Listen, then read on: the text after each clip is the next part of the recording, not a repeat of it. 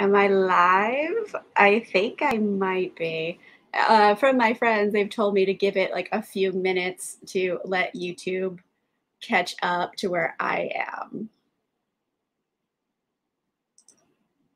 So, hi everybody. I think we're good to go. So this is my very first solo live show. Like I've never done a live show by myself. So I'm excited. And today we are talking about wine because I'm actually a sommelier. I just got my certification. So this is a Clos Chapon Vouvray. And you're going to see this little word, get the lighting, sec on it. I'll go over what that means in a minute. But yeah, I'm kind of obsessed with wine, and I figured I would share some knowledge with everybody since it's all I think about right now. So let's just start off Chenin Blanc, everybody. I don't know if everyone knows how to use a wine key, but I've realized recently that a lot of people don't. So just in case, on a wine key, you're going to see these two lips right here, and they're both important. But yeah, so let's just talk a little bit about Chenin Blanc. So Chenin Blanc, it is a aromatic white wine. The grape is, it can be a bit temperamental at times if it wants to be, but in general, it's pretty easy to grow. It does like a bit of warm weather, but not too hot, not too cold. If it doesn't get warm enough, it won't ripen. So it needs enough heat, but if it gets too cold, especially, oh, hello, everybody. Hi. If it gets too cold, it's really like susceptible to freezing and hail, so you could really damage it easily. It's basically the grapes are real tiny and they come in big bunches. So anyway, Chenin Blanc. It basically, there's two places in the world where it is most commonly found. The first is the Loire Valley in France. The second is in South Africa. Surprisingly, they grow a lot of Chenin Blanc over there too. So back to wine keys, since we're here. So the little corkscrew, it has a little point. And the most common mistake I see people make is trying to get that point directly in the center of the cork. But the point is not in the center of the corkscrew, it's on the edge. So you want to go a little off center when you go in. Fun fact. So let's just screw this in all the way. And remember how I mentioned there's just two lips on a wine key. So my top lip, you pull up, go to the next little lip, comes out. But anyway, yeah, so you know what? You don't need to have any clues about alcohol. That's what I'm here for. I just want to have good times and like teach something about wine to people, because I feel like a lot of people like wine, but they don't really know much about it. So that's why we're here. So yeah, that's how you use a wine key. Because I've also realized recently a lot of people don't know how to use a wine key. Chenin Blanc. So yes, I was saying they grow in the Loire Valley. They are aromatic. They're pretty easy to grow. It's really popular. I kind of picked it for our first wine just because it's not really a difficult wine to understand. It's just good for drinking, you know what I mean? So first things first, let's give it a sniff. Okay, so I usually pick wines that are a Vouvray, which is a region, but it also is an appellation. So basically, Vouvray grows so much Chenin Blanc that you don't have to call it a Chenin Blanc Vouvray, you just call it a Vouvray, kind of like calling something a Bordeaux. But anyway, Chenin Blanc, let's talk about this, because I keep getting distracted by all the comments. So thank you guys for commenting. I really appreciate that. I've never been alone at a live show. What am I going to do with myself? So this is Vouvray. This is from the Loire Valley in France. Personally, this is what I like the most. Okay, South Africa is just a very different vibe for Chenin Blanc. In France, it's a cooler climate, so you're going to get a lot more of those green apple, yellow apple, pear, honey kind of flavors. You're going to get a lot of those. When you go down to South Africa, though, it still tastes like Chenin Blanc, but it has a different vibe. It's much more tropical. You get a lot more like pineapple, banana a little bit in there.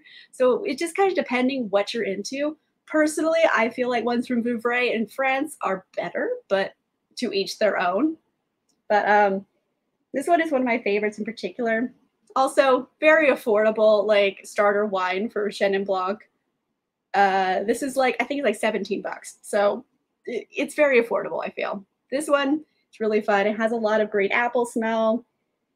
It has a little bit of like minerality, I would say, a little bit of honey. Sometimes there's really a floral note. I get a lot of honeysuckle on the palate, in the nose.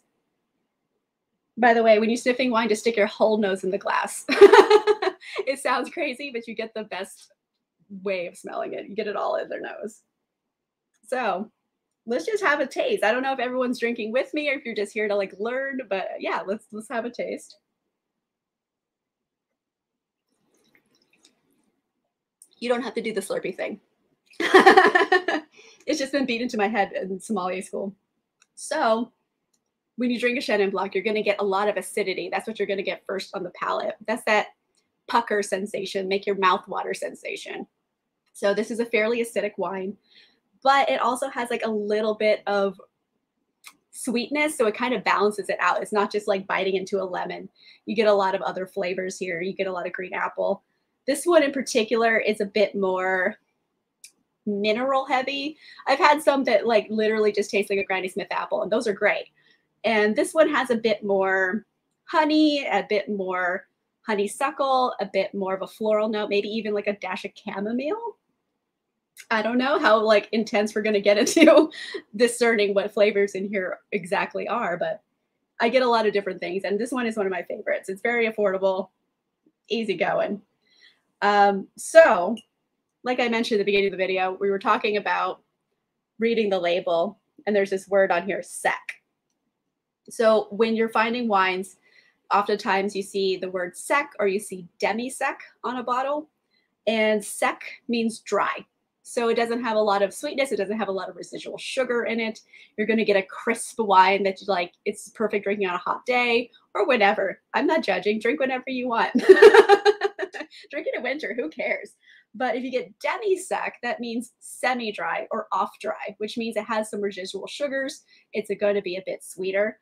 It's not really a dessert wine. Like you can get this pretty sweet if you try hard, but I haven't really found a Chenin Blanc that's like super, super sweet. But yeah, from the Loire Valley in France, there's a lot of different varietals of it. If you see the word Savanière, for example, that's like very fancy Chenin Blanc. But like we don't need to get that fancy, everybody. We're fine. But yeah, I think it's delightful. That's the best way I can describe Chenin Blanc in general. It's delightful. It's aromatic. It's got that crisp acidity, so like it makes your mouth water. And I feel like it's a fairly complex wine. You get a lot of different scents, a lot of different flavors in there. And yeah, I mean, I don't know if anyone tried one from South Africa before. Like I have personally. I just feel like they tend to be a bit sweeter in general. It's because it's a warmer climate, so the grapes get riper. They have more sugars. So it depends what you kind of like, I suppose. There's other places that make it. Like I think Australia is kind of getting into the Chenin Blanc game. They're making a little bit, but they're not really putting a lot of effort into it. So they're not there yet. But the ones that they have put out, those are like sugar. They just taste like candy.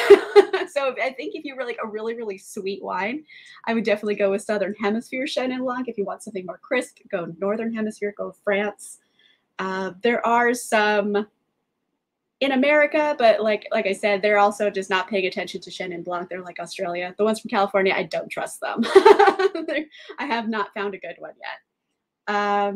Does anyone have any questions about Chenin Blanc before we get into the book talk for a minute? I was all over the place. I should have had like a more like thought out approach to how I was going to discuss this wine, but I'm winging it, guys. I just wanted to have vibes. So,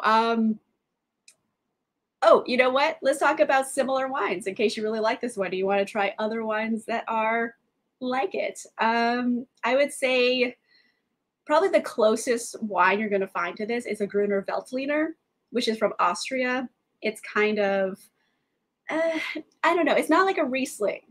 but it's more like this because it has more of that acidity than a Riesling does. So I think a Gruner is very similar.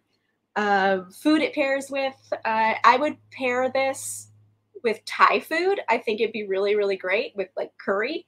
Or side note, low key, this pairs amazingly with spicy potato soft tacos from Taco Bell. I know that's not what you think of when you think of fine wine, but you know what? It blends so well because it has like enough sweetness that it balances out that spicy note. And I think they go together fantastically.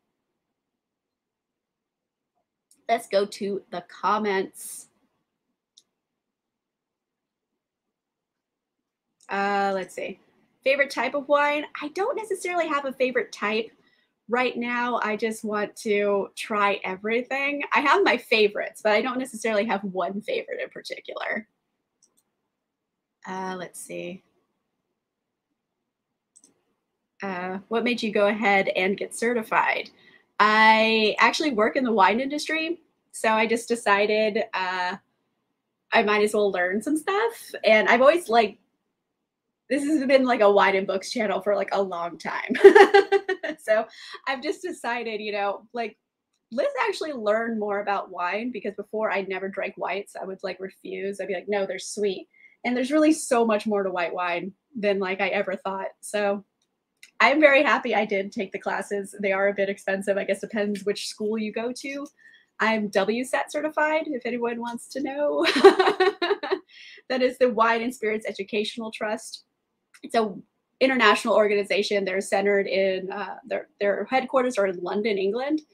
And you can take their classes through different schools, and then you get accredited by WSET. And after level 2, which I passed, you get to be officially a sommelier. You get to put it on like a business card that you're level 2 certified. Level 1 certified, it's like fun. I recommend taking it. If you're interested, you can find a WSET class in your area. They're in most major cities. But basically, you get to try all the wines. That's what makes the classes so fun. So you try probably at least 15 wines in a day. Level 2, I drank probably over 50 wines. So it gets a bit grueling at times, but it's really fun because you actually get to try everything out and see what the differences are. So I recommend trying to take the class. Wine subscriptions or wine of the month clubs? I haven't. I love the idea, but the thing is, you get 6 wines for $30. I'm like, I don't think those are good wines. If I'm just gonna put it out there. For me in particular, I'm sure there are a lot of wines that are $10 or less that are fantastic. I have not found one yet, personally. I think 15 bucks and up is like my lowest I'll go for wine. Just because, you know, you're getting what you pay for a bit. There is a certain markup in it. So you can find really good wines that are entry level, like $15 and up, that are fantastic. And you could find ones that are like $300 that taste like hot garbage. You know, it kind of depends on your palate. But those ones, also, here's the thing with wine. When shipping wine, so I work in the wine industry, wine can get damaged by both freezing and really hot temperatures. You really don't want to ship wine if it's below 30 degrees Fahrenheit or over 80 degrees Fahrenheit. And I feel like a lot of these wine clubs ship no matter what. So they're just sending you boiled wine.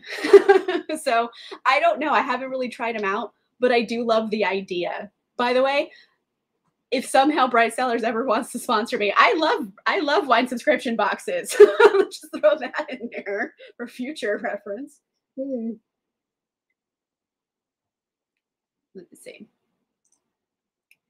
Usually find white wines either too sweet or too acidic. Can you talk about how to find whites that are neither? Okay, so I'll try to give you a recommendation first, and then like honestly, what you have to do is just try a bunch of stuff and see what you like. Like this one, this is definitely an acidic wine. It depends how much acid you like, so it's kind of hard to pick one. I would say a good medium wine across the board is probably Chardonnay. And I know Chardonnay has a bad rap. Everyone's like, ew, it tastes like butter. But like, no, it does not. It tastes like butter because the winemaker chooses that. It is something that happens during the winemaking process, and it is called malolactic conversion. We're not going to get into a whole chemistry lesson here, but basically that's what makes it taste like that buttery flavor. And you know what? You don't have to do that in your winemaking process. Some people really like that and they keep doing it. But you know what? If you don't, I would say try getting like a Chardonnay. The ones from like France usually aren't mallow. The ones from California, definitely mallow. They're all kind of buttery.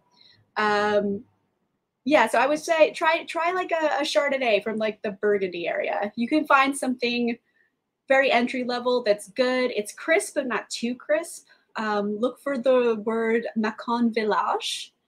There's several different companies that make it. A good one is Joseph Drouhin, Drouhin. Maybe I'll just write it in a comment so everyone can have like the spelling.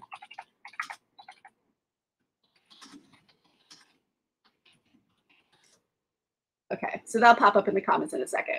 Joseph Drouhin Macon Village. It is a Village level wine, so it's not like super fancy. It's not a Premier Cru. It's not a Grand Cru, but it's an entry level wine.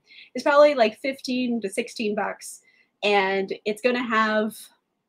It's not going to be super sweet. It's not going to be super acidic. It's just going to kind of be very medium and mellow across the board. And I recommend that one. It has a lot of kind of citrusy notes, so it has like a lot of lemon, a little bit of like green apple, that kind of flavor. Because it's from a cooler climate, you're going to get a lot more like citrusy flavors from cooler climates. So I think that one might be good for you, or anything that says Macon Village you might enjoy. Try these up. I would want to. Now that it's cooler out, I would feel less weird about them shipping. Because during summer, I'm like, you're just gonna boil my wine. Like I can't with that. So maybe I am interested. I always see like Bright Cellars sponsoring videos on YouTube, and I'm like, oh, Bright Cellars, tell me more. I'm interested. So, any other questions about white wine in particular? What have I not talked about for Chenin Blanc? Oh, okay. You know what? Chenin Blanc. It is, since it has that acidity, it has like that little bit of sweetness. They actually make a lot of sparkling wines out of it. Usually they're called Cremant. It's not champagne because they don't grow it in the Champagne region. By the way, sorry, fun. I don't know if everyone knows this, but for something to be called a champagne, it can only be grown in the Champagne region of France. If it's not grown there, you're not drinking champagne, you're just drinking a sparkling wine. Not that sparkling wine is bad. Like there's Prosecco, that's from Italy, so it's not a champagne. Cava from Spain. Cava from Spain is probably the closest in flavor profile to champagne you can get without being champagne. But Cremant is basically sparkling wine made from local grapes. So Chenin Blanc is used in a lot of Cremants because it has that acidity and the sweetness, so it takes bubbles very well. That's a new thing about that. It's also susceptible to this thing called botrytis, which is gross, but go with me on this. I'll explain. Botrytis. It is basically the layman term, the common term is noble rot, which sounds disgusting, but it's not. Essentially, it is like a bacteria mold thing that grows on grapes, and it's called noble rot, aka botrytis. And people actually cultivate this on purpose because what it does to the grapes, it shrivels them and it concentrates all those sugars and all of those sweet things and all of the flavors. It concentrates them like a raisin, you know what I mean? So it sucks it all in. And then when they make the wine out of it, you get a really, really sweet concentrated wine. So botrytis loves Chenin Blanc because they have little really tiny grapes in big clusters. So it has lots of little spaces to get in and grow. So you could try to cultivate the botrytis in it and have a really sweet dessert wine. Like a lot of sweet dessert wines are made from botrytis grapes. And maybe you don't know, but like personally for me, when I have a botrytis wine, it is, there's a bit of a funk. You know, you're not super far off with this like blue cheese reference. It does not taste like blue cheese, mind you. It's definitely, it's sugar sweet. It's so sweet. But there is like a funk note to it. So that's how I can tell this bin has botrytis in it. Um, yeah, so yeah, and also wines with botrytis tend to go really well with blue cheese. So I think you're onto something with that, actually. Hmm. So let's see, let's see. Oh, that's not the one I went to comment on. Has getting certified changed your taste in wines? It has. Honestly, just working in the wine industry, because before, like I used to say, I was a wine, I thought I knew a lot about wine. And then I realized, oh, I don't know a lot about wine. So things change, you know. Before I started working in wine and getting certified and learning so much about it, I was only red. I was like, no, I'm only going to drink red. Whites are too sweet. La, la, la. You can't tell me nothing. And then just expanding my palate and trying a bunch of whites, I realized like, oh no, you know what? They're not all sugar sweet. There's a lot of really fun, crisp ones. And I mean, do I still love red wine? Yeah, but even my taste in red wine has changed. Like I used to drink wines that like I go back and taste them now and I'm like, oh, this is swill. Like your palate changes over time. Like different things are like good to you at different points. So some of the wines I used to drink like a long time ago, I'm like, I don't like how they taste anymore. Like it's changed, and now I appreciate different flavors essentially in the wine. Let's see. Any specific vineyards you tend to buy from? Well, in general, I am a French or Italian wine kind of person. Even though I am an Italian American person, I just have to say it like the French know what they're doing with wine. Okay. They just do. And the thing with Italian wine, don't get me wrong, there's a lot of Italian wines, but it's also like a personality trait in Italians to be like, I'm going to make what I want, suck it.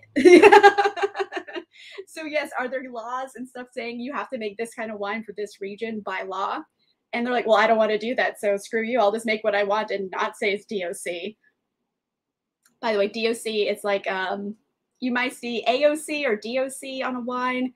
That means it is from a protected region. So that region has laws. You could only grow this type of grape in this region. So, like I was speaking about with Chenin Blanc, lights, Vouvray. Vouvray is a place, not a grape. But Vouvray pretty much solely grows Chenin Blanc. So it is a protected area, is an AOC. So basically, you can call it a Vouvray and not have to say it's Chenin Blanc because it's assumed. And in Italy, they're just like, I'm gonna make what I want. I don't care if you say I'm a DOC or not. So not that that's bad, but it's just more like willy-nilly. And like France is very like regulated. So depends what you like. I don't really have a lot of certain producers that I buy over others. Well, you know, there's some that I like in general, but I don't really have one that I would only buy from. For example, I really like this producer called Trimbach, Trimbach. And they sound like they're going to be German wine, but they're not. They're French. They're from the Alsace region, which is northern France, kind of getting close to Germany. So they do make a lot of Rieslings there. And they make a lot of Pinot Gris. They make a lot of different stuff. But the Alsace region is fantastic for wines, in my opinion, at least. So I've been really liking Trimbach recently. They make a lot of good stuff. Like I mentioned Joseph Drouin earlier, and the winemaker for Joseph Drouin is a woman. Her name is Veronique, and she also owns land over in Oregon. And surprisingly, Oregon is doing some cool stuff with wine right now, by the way. If you want some really, really dope American reds, try Oregon. They're doing some really good stuff. And Veronique, she has this land in Oregon. It's called Rose Rock, her vineyard there. It is fantastic for reds. Like if you want to try like a Pinot Noir, which is a great medium red. It's medium bodied, medium alcohol, medium tannin. It's just very medium, so it goes with lots of different foods. The ones from Oregon in particular, and also the ones from Rose Rock are fantastic. So I don't know. There's like certain regions I like, and I go like explore producers from those regions essentially. So I'm more of a regional snob, I guess.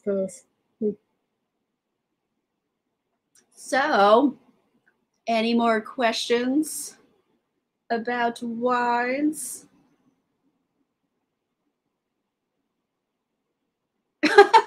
Oh no, don't boil yourself. That's terrible. Well, I'm glad I'm interesting, but I'm sorry you boiled yourself. We can ask more questions about wine as we go. But so for this video, we can also talk about books. And I grabbed a bunch of spooky books that I thought were going to be fun to talk about since it's October. We're getting close to like spooky season officially. We're getting close to Halloween. So I grabbed a bunch of spooky kind of good books. I also realized while picking these books out that I have not read a lot of horror over the past year, but I have read books with spooky vibes. So this is going to be just like vibes. So first one I'm going to pick for vibes of spookiness is The Echo Wife by Sarah Gailey. Honestly, this is making my best books of 2020. 2021. When am I? 2021. It's gonna be my best books of the year list. It's so good. Oh my gosh, this is like Frankenstein's monster, the super feminist modern era. There's like cloning and like murder, and it's very much like I've built a person. It's alive, Frankenstein type of stuff. And also it deals with a lot of feminism and how women are perceived in the STEM community. There's got a lot of different things going on here, but it's great for spooky vibes. If you want like a Frankenstein vibe, that's not just Victor Frankenstein walking around being like, I'm sad the whole time, which is what Frankenstein is, frankly. It's just, oh my gosh, Victor, we get it. You're a sad boy. Grow up. Let's see. Yes. This is, yeah, I have. I go over to people's houses and like, here's the thing. Let's talk about wine storage for a minute because this is the one thing. Like, I'm pretty loosey goosey when it comes to wine because I drink so many different things now. I can put aside personal preference and just appreciate if it's a well-made wine or not. However, wine, like I mentioned earlier, it doesn't like being super hot or super cold. So you want to keep it in a nice temperate location. Also, it being in a lot of direct sunlight is so bad for it. So like I recommend keeping it like in a closet, in a cabinet. You want it dark and cool essentially for wine. And I have people who leave it on their windowsill and they just bring it down. They're like, hey, want wine? I'm like, I'm just like horrified because I know it's going to just be boiled and nasty. It's going to be so gross. So yes, don't leave it on your windowsill. I've seen people do that and I don't know why they do it. So it's mainly just like, I think if you're like handling your wine correctly, like it's probably fine. But like, yeah, if you handle it poorly, it's not going to taste good. Also for reds, people are like, oh, it's red wine. You can just drink it warm. No, you cannot. This is the hill I die on, okay? Red wine, yes, technically they say you can serve it at room temperature. But do you guys know what room temperature is in the wine world? Room temperature is 65 degrees or less. So it is chilled. Red wine should be chilled. You don't drink it warm. It tastes bad. Honestly, put it in your fridge for like half an hour to an hour before you drink it. It's going to totally change your experience. The tannins aren't going to be so bitter. So the tannin is that mouth-drying, bitter taste you get at the end of reds. If it's chilled, those things aren't going to be as bothersome. So if you have a problem with that, chill it first. It'll change your life. I swear. Let's see. Echo Wave. Oh no. You know, that's okay. I really enjoyed it, but then again, I was like reading for vibes. So I was just like enjoying like the writing style, the turn of phrase, also like the whole genre of the story. Like I was vibing with it. Are there plot holes? Yeah, you're probably right. Like I could think of some plot holes. It just depends if it bothers you or not, I suppose. No, it's not. I got this right out of the fridge before I started filming. Put it in the fridge. Not a sin at all. You don't want it super cold. Like as long as you're not putting it in the freezer, you're good. Personally, when I'm going to start drinking, I have it in the fridge. I take it out like 30 minutes or so before I open the bottle. So it gets a little bit of time to not be like so cold from the fridge, but it should be chilled. Wine in the fridge, not a sin. It's recommended, personally.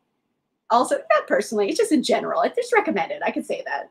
I'm not like a genius and I'm not probably the most expert person in the world, but I do have a piece of paper telling me I know stuff about wine. So I don't want to pretend like I know everything about wine. I just know some things about wine. Okay, another spooky book. Let's go. I just read this one recently, Final Girls by Riley Sager. This is a book everyone's been telling me to read for years, and I bought it, and it sat on my shelf for years. I just didn't do it. So I finally read it. This is on my TBR list. You guys are getting the inside scoop before I film my wrap-up video. Did I like it? Yeah, okay, here's the thing. I went on a journey with this book. Like, I gave it 4 stars in the end because, like how I think about wine, maybe it's not my personal flavor, but I understand that it's well made. That's kind of how I felt with this book. Like, yeah, like I get why people like it and I get why it's good. So it got 4 stars, objectively speaking. Do I love it? It took me a while to get into it. Like, there's certain things that are good, but like, oh boy, there's a lot going on here that just wasn't killing it. For a long time, there was no plot. These things were happening. And I was like, what is the goal here? Like, there has to be like some driving factor to move the story along, and there just wasn't. But like, do I think it's like a good thriller? Yeah. Also, I'm sorry, I'm going to ruin thrillers for everybody, but like the killer, 9 times out of 10, it's the second person you meet. I'm sorry. Just take note who the second person is who's like introduced to the narrative. Take note. It's probably the killer.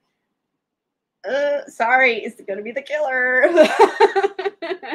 I mean, they throw out so many red herrings that they do make it a good twisty turny book. So you're like, oh, I wasn't expecting it. But you're like, story format wise, like, yeah, I was expecting it. But I feel like he did enough work trying to, like, you know, obfuscate the trail enough. I don't know. I liked it in the end. I didn't think it was fantastic, though. Let's see. Oh, hot. Hot signs? What hot? Like, do you mean room temp? Don't make hot wine. That's so weird that people going to Walgreens were wine snobs. I have no idea. Yeah, like a lot of people love Riley Sager. Or Sager? Is it Sager? Sager. Whatever his name is. A lot of people really like it. I'm kind of like on the fence. Like, I appreciate it, but like, is it my personal like vibe? Probably not. You know what? I am, Kim. I'm reading a lot of Final Girl books. I just wanted to have like this slasher movie vibe. I wanted a spooky vibe, and I decided slashers were the way to go. Let's see. The Blades and Bodice Rippers book of the month is, what is it called? The Last Final Girl by Stephen Graham Jones. And this one is like a good one because it's like kind of novella length. It's really short. I recommend using the audiobook with it because it is an unusual format. It's not traditional narrative. It's definitely a unique format. So reading with the audiobook might help your enjoyment, but it's a short little book.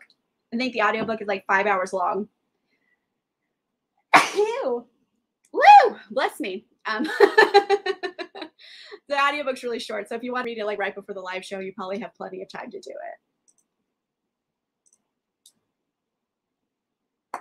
Oh, I forget where, but I think it's just like, you know how books are formulas, like a rom-com has a certain plot arc formula, and you could say the same thing about thrillers and any type of book. The general plot arc tends to be the same. What's different is how the author tells it. And for thrillers, it's just always second person, or murder mysteries. Like, if you watch CSI, tell me how many times it's the second person, like every episode. So a bit of personal observation, bit of just knowing like story structure stuff from college. I haven't read that one, but oh, should I spill the tea on this? Okay, I will. The publisher for the Final Girl support group, that's his latest book that came out, reached out to me and they're like, hey, do you want a copy? And I was like, yeah, I do. And then they ghosted me. So I haven't read it. They said they were going to send me a copy and they never did. And then they refused to talk to me anymore. So hot tea on the booktube world right there. So no, I haven't read it yet. It does seem cool though, but I haven't read it. Oh, thank you for all the blessings.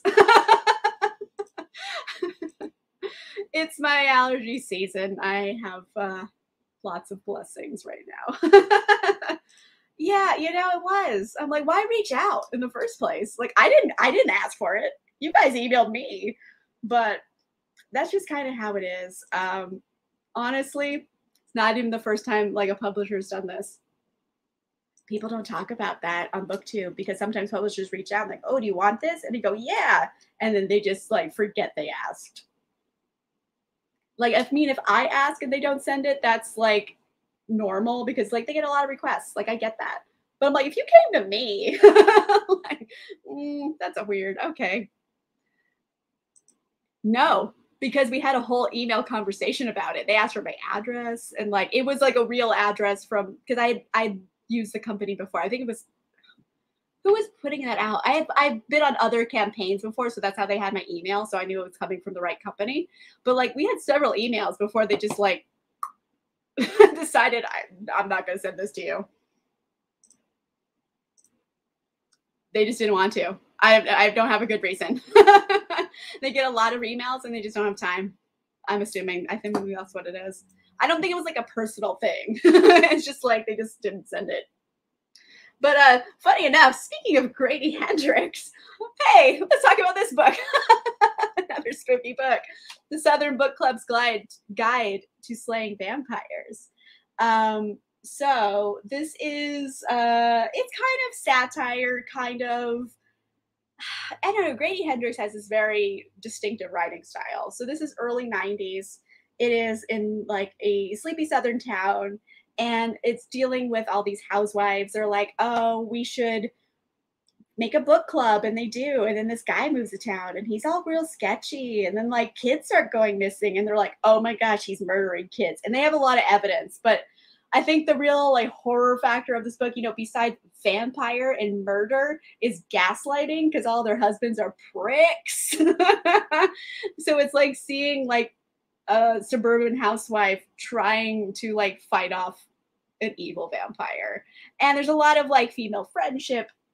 There's a lot of gore. There are some scenes in here. I'll give you a trigger warning for sexual assault because there is a scene in here that I personally think is unnecessary, but it's in there. But yeah, I think it's really good. I think it's one of the few books the Blaze and Bodice Rippers Book Club has all liked.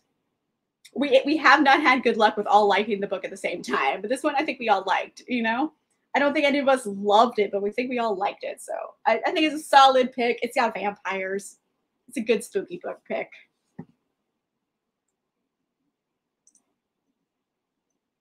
Oh no, DNFing. Oh God, I haven't read Horror Store.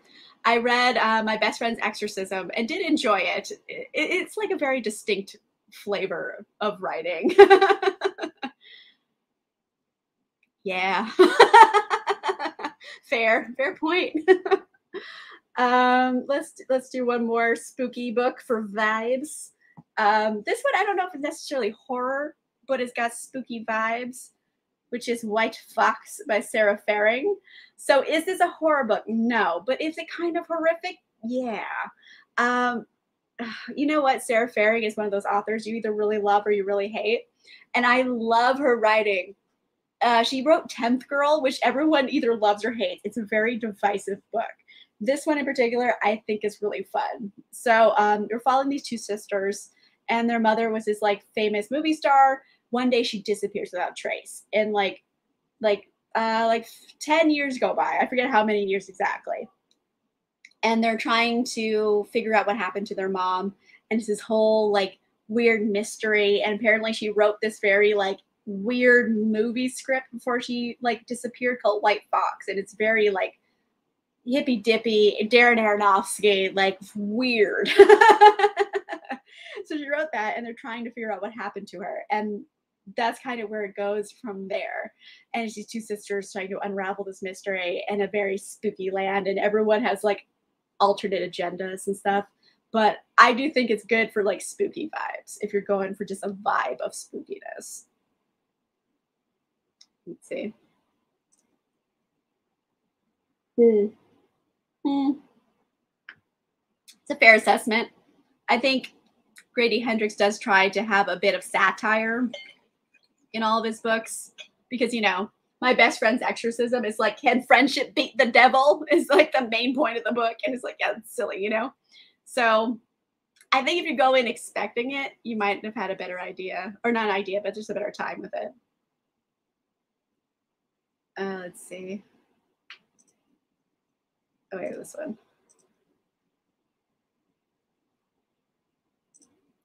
Did you guys hear a phone ring? Because, like, I'm sorry, I'm on my computer, but it's linked to my boyfriend's phone, and all of a sudden the phone started ringing. I don't know if anyone heard it but me. Never mind. If you didn't hear it, never mind. So, yeah, I recommend Southern Book Club. It's good. There is trigger warning, so just check them out if you need them. Let's see. Let's just keep talking about spooky books. If you guys have any questions, wine or book related, please drop them in the comments and I will get to them. But let's keep going about spooky books. Yeah. Okay, so Broken Girls by Simone St. James. Oh my word. This is amazing. If you guys have not read this, drop what you're doing and go read this. It is incredible. It's making my best books of 2021 list. I am obsessed with it. It's phenomenal. So, Broken Girls. I'm sorry, it's just very hot and I've been drinking a bit with no food in my stomach. So anyways, let's focus. I'm going to rally. Broken Girls by Simone St. James. It is about these girls in the 1950s, and it also is about this woman who's a reporter in modern times. So it's a dual time period book, and they're both dealing with the same location. So there's this old boarding school for girls, and essentially it's like not a boarding school for like well-loved girls. It's kind of like, oh, we don't know what to do with you. We're just going to stick you there kind of school. So it's that, and also there's a ghost, there's hauntings. Here's a good thing about Simone St. James. If you want actual ghosts in your books, she's bringing the real ghosts. It's not like metaphysical or metaphorical ghosts where you're like, oh, it's actually like a representation of my mental state. It's like, no, there's a fucking ghost. And spooky shit is happening. So I really, really like that. I love that it deals a lot with like complicated female friendships. There's a dual murder mystery going on here. There's an actual ghost, and there's two different time periods, and they kind of intersect in weird places. And I loved it. It's so good. I'm obsessed with it. Please try to read this. It is phenomenal. I loved it intensely. Yes, please. It's so good. It's one of those books I can't shut up about. I haven't. I put a bunch on my wish list. I just haven't got to them yet. Because she writes a lot of things about like early, like turn of the century, like mysticism and ghosts and stuff. So I'm like into that. I'm into that whole vibe. Let's see. Yes, do it. Do it. Do it. Do it. It's so good. I would not have found out about her books without Book of the Month, honestly, because The Sundown Motel was one of the books of the month, and I read it and I liked it. So I was like, oh, they have this other book by Simone St. James. I'm gonna get that too. And I was like, oh my gosh, it's even better. Like, I'm just freaking out. I know, I know. You know, I'm having like 2 glasses. It's gonna be okay. I'm gonna have something when I'm done with this. I just wasn't hungry in the morning. Yay. I am planning on it actually. Let's speak about that for a second.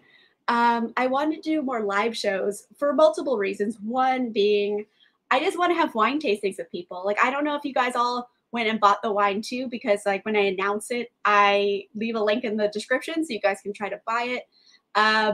Or just something similar. Or, hey, drink whatever you want. I'm not judging. Drink what you want. So I think it's just kind of fun to like hang out with everybody and like have a glass of wine, talk about books. It's just like for vibes. It's a hangout. I'm enjoying myself. It's kind of like hanging out with everyone digitally. I'm having a good time. So there's that reason. You know, I'm obsessed with wine right now and I want to talk to people about it. 2, I can talk about books live. You get my like real-time reactions because when I film, This is how I film too. Like I have never scripted a thing in my life. I just say weird shit and cut it together. So now you're getting like the live version of that.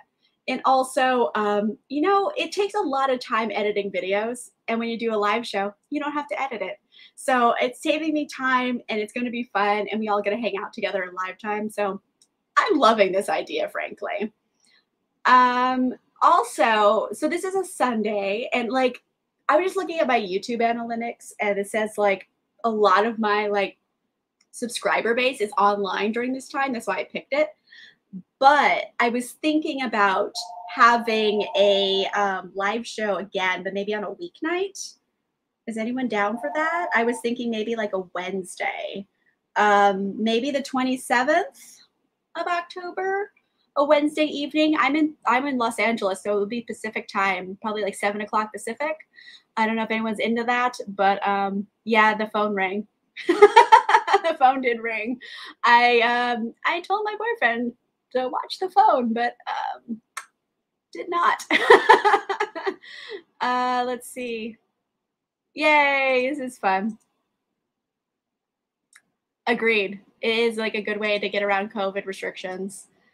Monster alien. Oh my. You know what? I have read a lot of paranormal romance over the years. So seeing people have sex with monsters is not unusual to me.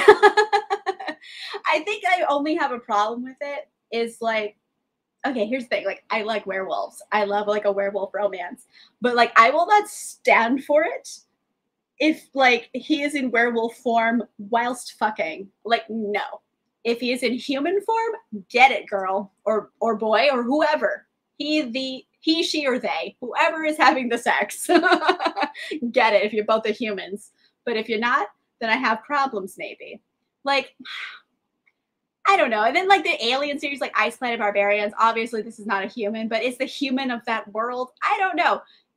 Just read what you like. It's a little bit of suspending disbelief. And I'm just like, you know what? They're enjoying themselves. Everything's consensual. There's no like animals involved. It's just bang it out. I'm very laissez-faire about the whole thing, I suppose. I don't think I've read anything by Jennifer Mayan. So thank you for recommending. I've been enjoying premieres too. I like to be able to talk to everybody. Because that was one thing I think I was missing from my channel was interaction outside of comments. So I've been like enjoying getting to chat with everybody on premieres, and now we're gonna do some live shows. And this is my first live show by myself. I've never done a solo live show, so it's like I'm kind of just talking to no one. Well, I'm talking to all of you guys, but like no one is like having like sound words come back at me. So it's like I'm getting used to it still. But I think the more I do it, the better it's gonna be. Okay. Another werewolf fan. I'm into it. I haven't read anything by Rachel Mills or Rochelle Mills. I haven't read anything, but like I do love werewolves. Werewolves are the best. Comfortable? Oh, doing the live? Yeah, I'm feeling comfortable. Like I'm not, well, as comfortable as possible. I'm kind of don't know what to do yet with myself. Like when do I stop for comments? What do I do with my hands? So I'm still trying to get the hang of things, but I'm like, I feel comfortable. I like talking with everybody. So it's like kind of just hanging out with people I already know because I feel like I talk to you guys often enough. Oh, thank you. I appreciate that. Yeah, werewolves are the best. They're the best, like paranormal romance, like love interest. I love it. We got a lot of werewolf fans in the house, and I'm into it. Yes. Let's see. Okay, I got one more spooky book I can recommend. Ooh, okay. There's a lot. There's a lot.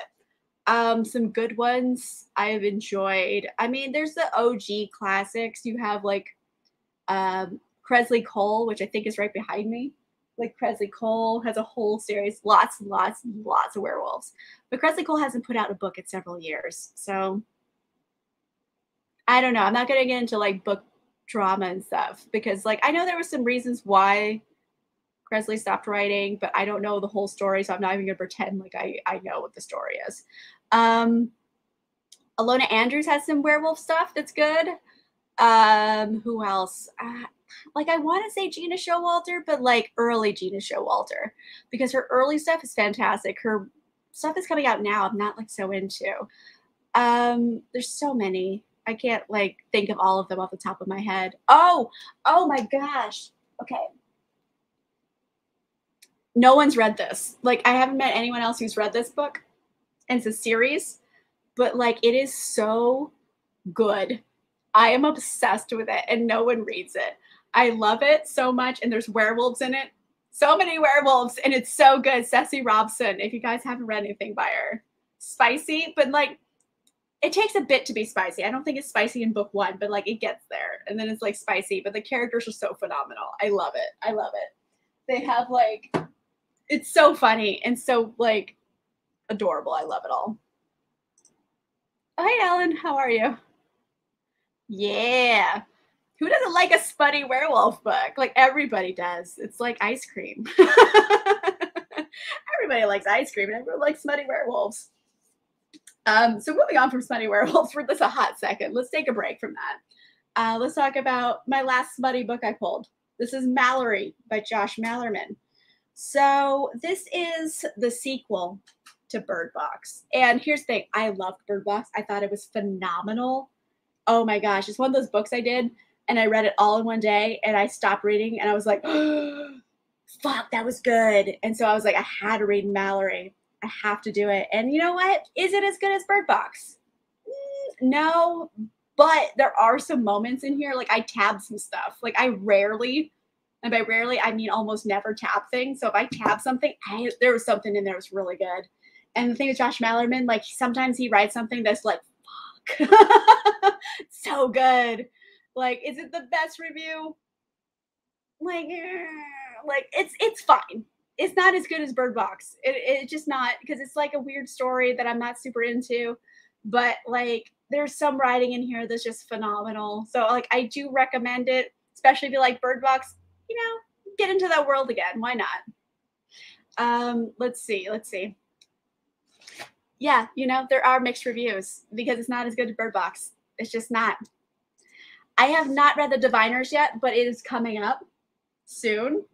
I have a couple books I'm going to be reading before it, but it is coming soon. Let me see. I'll tell you what I'm going to be reading next. I don't think it was on my TBR, but I want to read it anyway, which is House of Hollow by Crystal Sutherland. I only have it as an ebook. I don't have it as like a physical book. And then I have Bombshell by Sarah McLean, and then I was going to do Diviners. So it's coming out. I'll probably start it by the end of next week. So it's going to happen. Thank you for holding me accountable. It's going to happen. Yeah, there's a lot of good Josh Malerman stuff. Like, if you want horror, like I think he does some really, really good stuff. Mm-hmm. You know what? I used to get a lot more books from the library, but then like all the libraries in Los Angeles closed for COVID, so I stopped. But like, I don't know, you can still kind of do it in ebooks too. They have the tab option, but it's not as fun. I like having paper tabs. Oh, it does not. It does not have smut. I'm sorry. Maybe that was a weird transition. Speaking of werewolf porn, look at Mallory. No, it has no. There's no smut in it at all. But it is a spooky book, which is like my theme for today. Me too. I have heard good things, and honestly, I listened to chapter 1 already. I am very intrigued. I don't know what's going on yet, but I'm like, tell me more. I'm very fascinated by it. I'm loving it. It's technically YA, but it doesn't feel YA. So far so good. I'm only 1 chapter in, but if I'm doing the try a chapter challenge, it's killing it. Yes, please read that right away. It's phenomenal. Honestly, when did it come out? 2019. It was my favorite book of 2019. Like if I had to pick my favorite book, it was Sawkill Girls. It is phenomenal. I'm obsessed with it. It is so good. Please stop eyeing it. Go read it immediately. Use your eyes to read it. It's so good. Let's see. So we're kind of getting close to the hour mark. I figured I would do this for an hour. This seems like a good round number. So I want to give you guys some time to discuss, I suppose, what we're going to drink next time. So right now I'm kind of scheduling it for the 27th, which is a Wednesday night. I'll let you guys know for sure when I pick it, but it's either going to be the 27th, which is a Wednesday, or it's going to be the 24th, which is a Sunday. I'm on the fence so far. So let me know if you have a preference in the comments, or I don't know, whatever else you want to say in the comments, I suppose. But let's pick the wine for next time. I basically have a selection set out. So I want you guys to pick either red, white, or rosé. Red, white, or rosé, what are you guys feeling? Sound off in the chat, and that will be the book. Not the book, the wine for next time. I want you guys to pick. I'm waiting. Personally, I'm kind of feeling the red. Don't want to like hit, like, you know, influence your vote, but I'm kind of feeling the red one.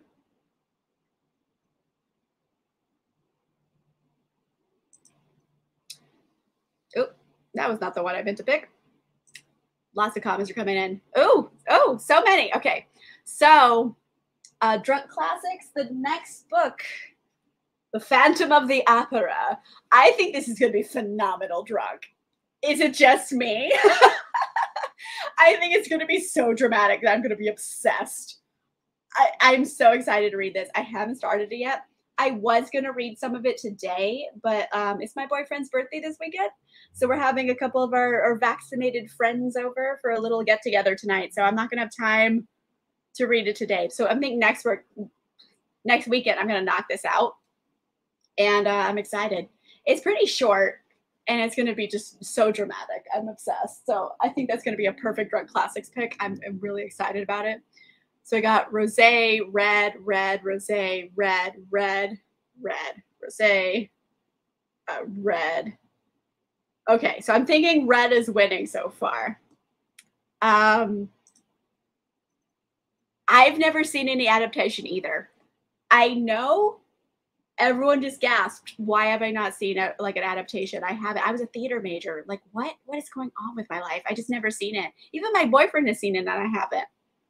I'm excited. The weirder, the better. Yeah, so I'm glad you can join Drunk Classics. So, okay, I think everyone's picking red. I may have influenced that decision. I'm sorry. But, like, I'm feeling this red. I really want to drink it. So, for next time, we are going to be drinking this Beaujolais. I will put a link in the description down below so you guys can try to buy it if you want, or just look for anything with the word Beaujolais on it. So a little bit about Beaujolais. This is from France as well. I do like my French wines. And it's kind of from the Burgundy region. It's from just south of Burgundy in France. And typically speaking, these are Gamay based. And Gamay is a really good red for people who don't like reds, I would say. It is, it has like a lot of really, really bright red fruit notes. So it has like pomegranate, cherry, maybe even some raspberry kind of flavors in there. It's very juicy. It has like a floral note, which is similar to Burgundy because there's a lot of floral notes in Burgundy wine. This one kind of has like violet. It's a little bit of a violet smell in the nose. So it has a really pretty nose. It's going to smell great. It's going to taste great. It's also a red that's fairly, it's much lighter in body than a lot of reds because it has like a very soft tannin structure. Like I was mentioning earlier, tannins are that bitter, like mouth drying sensation when you're drinking reds. This one, the tannins are much softer. So like if that you don't like that bitter taste, this one is probably going to work for you well because it's going to be softer. And yeah, I like Gamay. Okay, I'm just gonna say it. I really like Gamay in general. Not everyone loves it, but I love it. I love it so much. So this is gonna be it. Also got 91 points from Wine Spectator, so that's like, oh no, James Suckling. Shit, yeah. I hadn't read the sticker. I've only just found out. James Suckling is one. I feel like his palette and my palette are just like in sync. So when I see something rated by James Suckling, I'm like, oh, I'm gonna like it probably. Like usually stuff he likes, I tend to like. And this one, yeah, this is actually a really good one. It's a little boozy. It says 14.5 by volume. And oh, you know what? I'm gonna tell you guys a fun fact. Alcohol by volume. When you see like, oh, it's 14.5% alcohol. Kind of. Do you know that you're actually allowed to be within like a whole percentage point or sometimes more of the actual alcohol? So this might be 14.5. It could be 15.5. It could be 13.5. You're allowed to be off and just say it's 14.5. So take alcohol by volume with like a grain of salt. This is an estimate. It's not usually 100% accurate. But you want to know how boozy something is when you drink it. It's that like warming sensation you get in your mouth. So like you kind of breathe out afterward. If you're like, wow, this is this fire coming out of my mouth. It feels really warm. That's probably a boozier wine. If you don't get that super warming sensation, it's probably really light on alcohol. Like drinking this one, I have not checked the alcohol, the Chenin Blanc. I would say it's probably 12 to 13. It's not too boozy. 12.5, killing it. Sorry, I'm really proud of myself for guessing that correctly. It's very light. I think most wines kind of fall between 11 and 14%. That's like a good medium range for wine. If it's under 11, it's pretty sweet usually. If it's over 14, it's pretty boozy. But there's a lot of reds that kind of fall like over 14%. Yeah, kind of.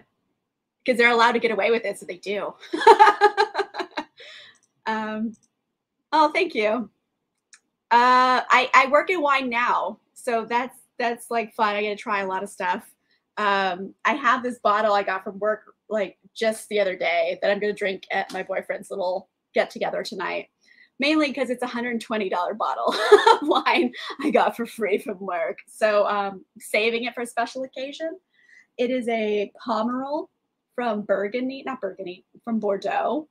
Bordeaux wines, there's a left bank and a right bank in Bordeaux. That's how the geography is. There's left bank and right bank. When you say left bank, you're talking about things that are very Cabernet Sauvignon heavy. They have a lot of tannins. They're going to be really heavy. If you're going right bank, you're going to have more fruity stuff. You're going to have more Merlot-based things. Because basically, if you say, oh, this is a Bordeaux, you mean it's a blend. There's no like pure thing from Bordeaux. There might be, but I haven't found one. They're usually blends. So it's going to be Merlot, Cabernet Sauvignon, Cab Franc, Petit Verdot. Those are all the ones. Primarily Cabernet Sauvignon and Merlot. That's what you're going to have a blend of. Right bank stuff is going to be more Merlot heavy. Left bank, you're going to have more Cabernet heavy. So if you're looking, look for those. A Pomerol is what I'm going to be drinking tonight. It's like a $120 bottle of Pomerol, which is more Merlot based. And like a lot of people say, you can't taste the difference between Merlot and Cabernet. And I'm like, I can. I don't know about anyone else, but like I can. And the way I taste the difference is stupid because I'm like, okay, but Merlot tastes purple. I can't explain it to anybody else, but when I drink Merlot, it tastes purple to me. Like, I don't know, colors don't have flavors, but like it tastes like purple. And when I drink Cabernet Sauvignon, it doesn't taste like purple. And that's how I can tell them apart. And like, that makes no sense to anybody. But so that's what we're going to drink tonight for the party. And it's like, oh boy, it is great. I mean, it's not the best Pomerol like representation I've ever found, but it's really good. And it's expensive. So I'm like, oh, fancy party wine. Apothic. I have had Apothic in the past. I have not had it for several years. That is I believe Apothic, mind you, I have done no research on this. I believe it is a California blend. So it's going to have, it's probably going to be Bordeaux style because that's usually what grows best in California.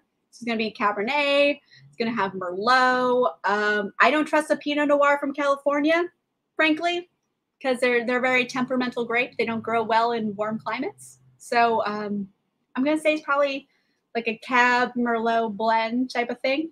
I haven't had one in a lot of years, though. So I don't know. I don't remember how it tastes, really. Oh, you already asked that. I mean, I already put that up. Yep. I will tell my boyfriend happy birthday. He'll be excited. Yes, I will put that in the description as soon as we're done with the live show. I'll put it in there. But in case you guys want to like take a screen cap or something or just write it down, this is the one in particular I'm going to be drinking for the next show. It's a Beaujolais Village. I mentioned earlier the Village level. It's very good for like entry level wines. I forget how much this is. I think this is like 14, which is like a steal. I don't know how they're making it this cheap. Like, I worry. But it's 91 points for James Suckling, so I feel like optimistic about it. But yeah, like I know they handpicked these. Like, I don't know how they make it so cheap. I don't get it. And here's a little thing on the back if you want to read some stuff about it. Like I said, it's hand harvested. That's what I was thinking, because Beaujolais region. So this is Gamay, hand harvested. I think a lot of people who don't know about like viticulture in general, you think it'd be really great to have like a flat land full of like wine vineyards, like wine vines. And actually, no, like you want to grow vines for wine on a hill. And the thing is, the steeper the hill, the better. And you can't bring a tractor up a hill in most like industrial equipment to like pick the grapes for you. So you have literal people going hiking up this mountain, picking like grapes by hand. And I don't know how they're selling this for like 14, 15 bucks. I don't know how they do it. What witchcraft is this? Because these are handpicked. Like, I don't know. Maybe I just got a sale. I'm not sure, but like, I am excited about that one quite a bit. I like Gamay. There you go. Yes, I agree. Merlot is usually much like smoother. It tastes purple. Like, I don't know how to explain purple as a flavor, but like that's how it tastes to me. Okay, so entry level and advanced wines. Biggest difference is price. Entry level, it's going to be like 30 bucks or less, which frankly is great. You can get a lot of really great wines, and they're for drinking. For me, there's like two different kinds of wines. There's drinking wine and savoring wine. Drinking wine, you want to crack open the bottle, drink the whole thing with your friends, have a good time. You want to drink the whole thing. Savoring wine is like you want to like very carefully open the bottle, have a glass, drink it, enjoy it, savor it all night because it's very expensive. But like, is that the most fun you can have? Probably not. Like, I want to crack open a bottle and drink the whole thing. So there's drinkers and there's savorers. Savorers?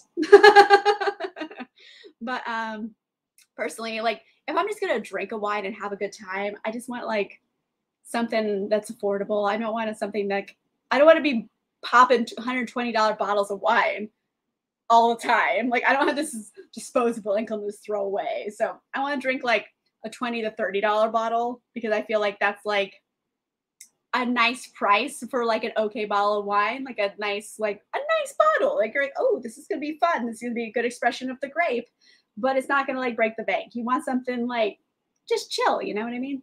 So I think that's the biggest difference is mainly price. And also, you know, winemaking techniques, where you get it from. There's like a whole other like conversation to have on that, but mainly price. Good for you. Savor your wine. Do what you like. No judgment. Wine is supposed to be like fun. You're supposed to enjoy it. That's what I'm thinking. Like, I don't really understand like collectors who buy wine and never drink it. Like, did you just buy it to look at it? Like, buy wine to drink it. Wine is supposed to be enjoyed. That's my opinion personally. 13. Oh, this one? Yeah, it's like 13, 14 bucks. And I was like, how? How did they do it? I have no idea. But like Total Wine is great. I much prefer Total Wine to Bevmo. I'm sorry. I don't trust wines like, oh, buy one and you get the second one for a nickel. I'm like, I don't trust you. Like, wine should not be a nickel. Like, there you go. So I like Total Wine quite a bit. I think they have like nicer things. What wine is this? I am intrigued. Tell me what wine. Let me know in the comments.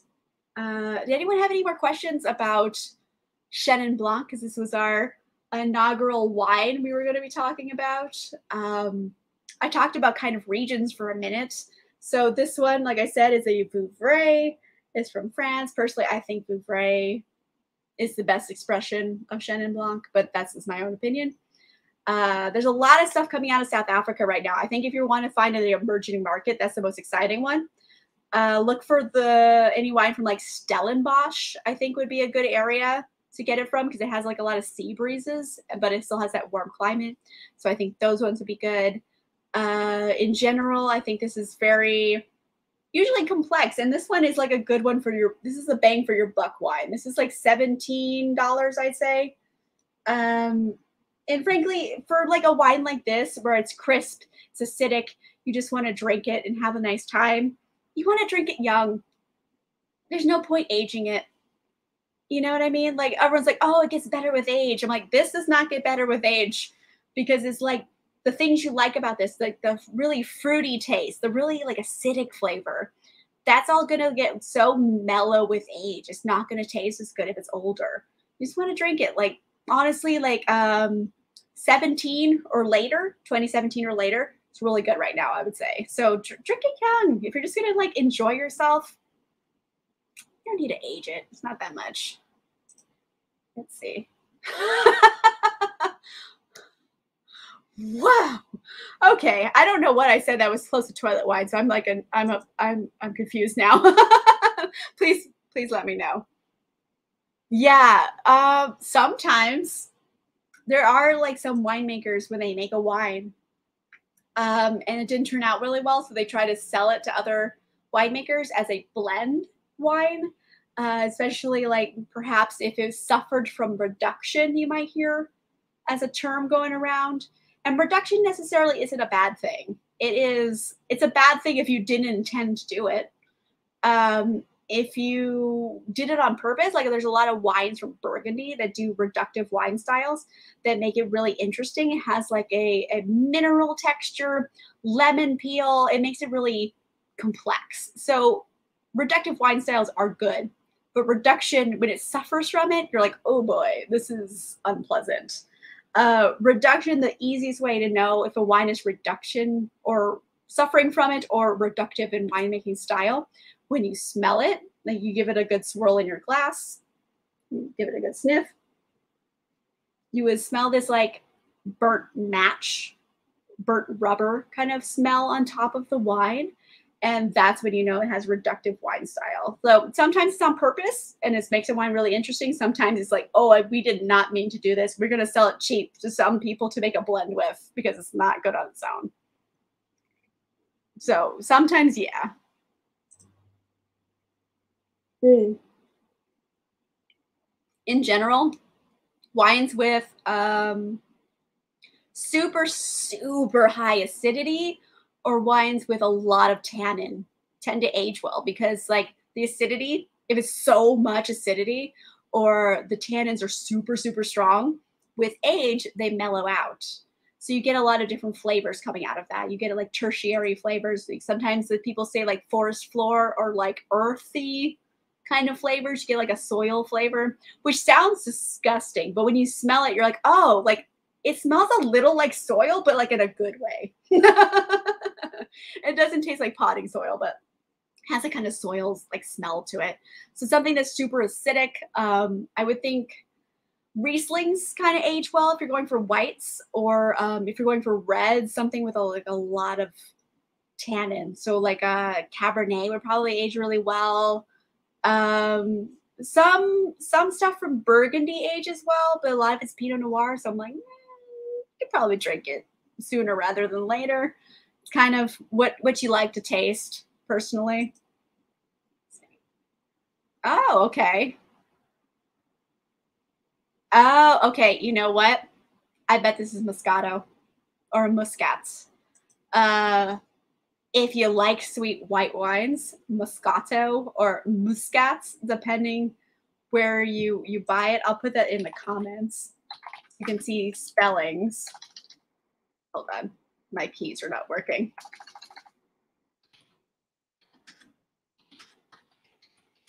Moscato or Muscat. That is a very sweet white wine coming out of Italy.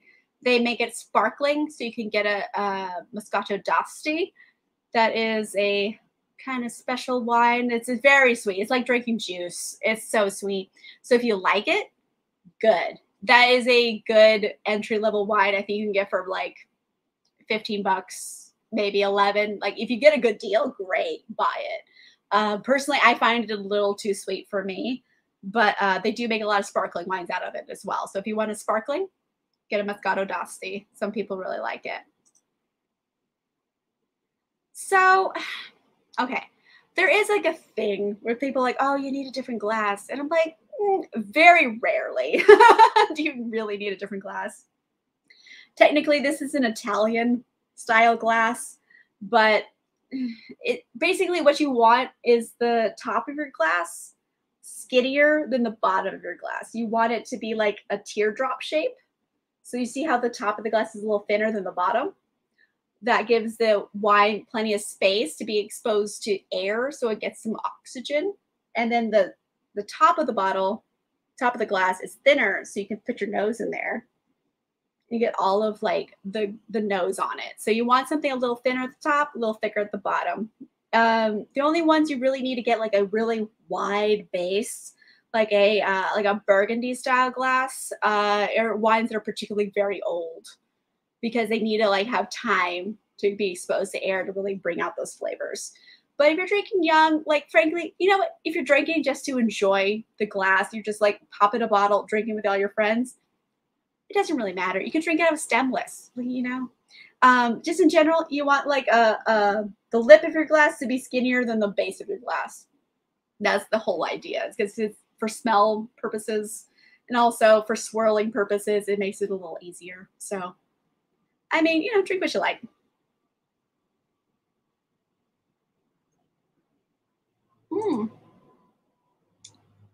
Dark red wine. I don't understand how this operates. I believe you that it exists. I've just never had a red dessert wine before. I think the closest red for dessert, because red usually does not go with desserts because it's not sweet enough, frankly. Maybe an Amarone, but an Amarone should not be $11. If you find an Amarone for $11, put it back. They're lying to you. The minimum you should pay for an Amarone is like 30 bucks. Minimum. Like, don't pay less than that for an Amarone. And that's basically, it's made from Corvina.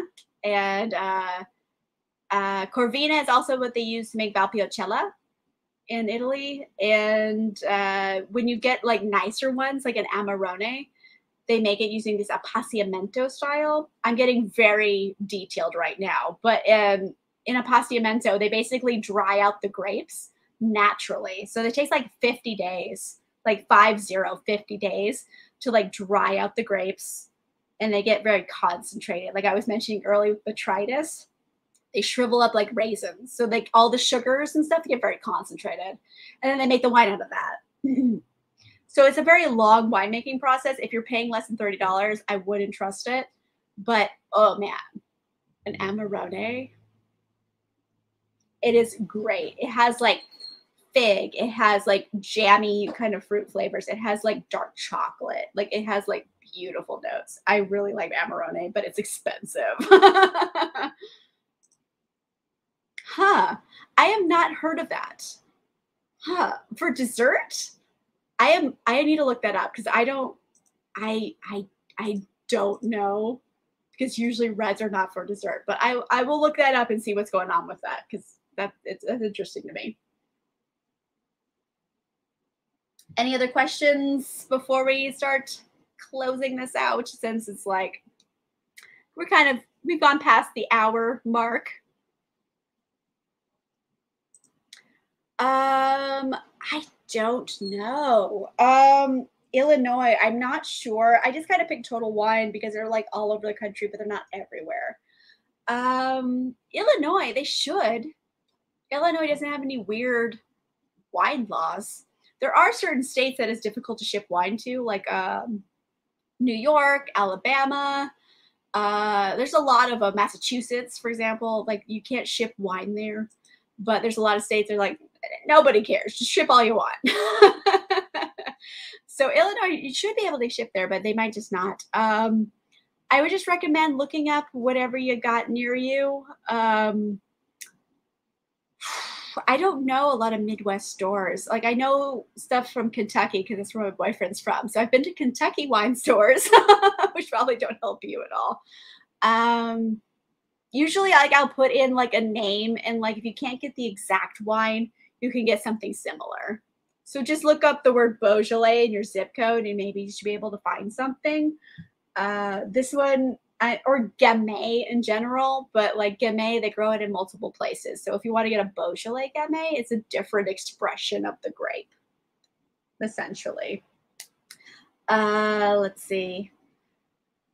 Yeah, I don't know. Sometimes I know people aren't going to be able to get the exact same wines, and I feel bummed about that. But you could get probably something similar, just to like try it out, you know. And if you like it, you can try to find different varieties. But this one is the one I'm gonna be drinking in particular. Showed it on there. I'm gonna put a link in the comments, not the comments, the description. Any final questions before we start wrapping up?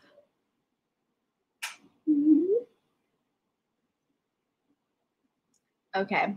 Well, I'm gonna start wrapping up. If you got a question, toss it in, and I'll answer it before we go. Yes, thank you guys so much for joining in. I've had such a fun time just talking about wine. I'm not an expert, but I am certified. So like I have a piece of paper saying I know stuff about wine, essentially. But do I know everything about wine? Probably not. But thank you guys so much for coming. Like I was worried that no one was gonna care. Since you guys came and you wanted to talk about wine with me, I really, really appreciate it from the bottom of my little black heart. Let's see. I have to look it up because I am baffled by a red dessert wine. Like I don't know what that's like.